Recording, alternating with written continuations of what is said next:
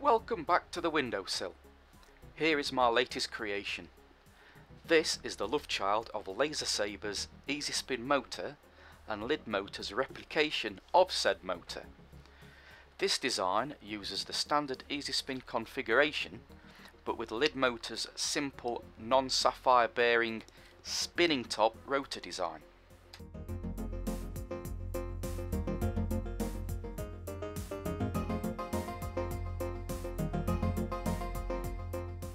A perpetual free energy machine. As you can see, there is no battery or reed switch that powers it. It will run forever on the primeval mainstream, that is the invisible force that powers the world.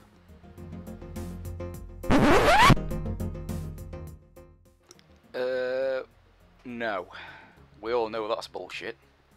This motor hides all the innards inside the rotor.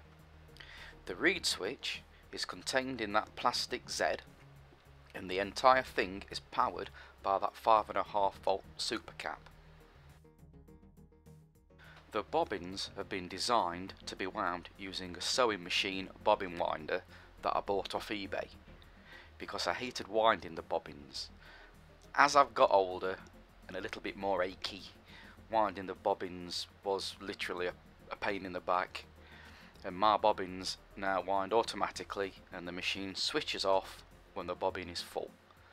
I'll make a video of that when I next make my new motor.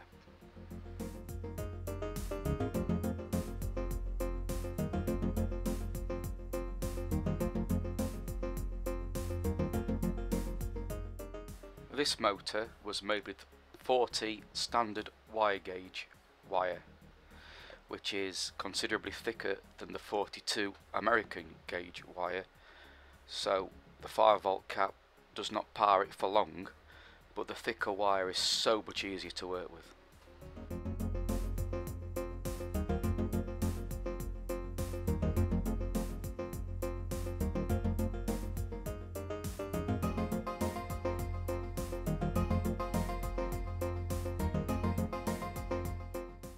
Like LidMotor's designs, the rotor sits on a needle or pin. My design has a Teflon tube around it, and it all sits inside a guide in the rotor and rests on a brass screw.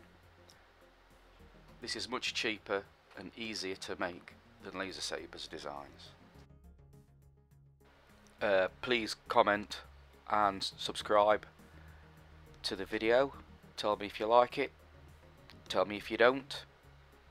Tell me if you think I could have done it a better way. I'm always glad for any feedback that I get. And thanks for watching. And a shout out to LaserSaber and LidMotor, because you genuinely are the brains behind the projects.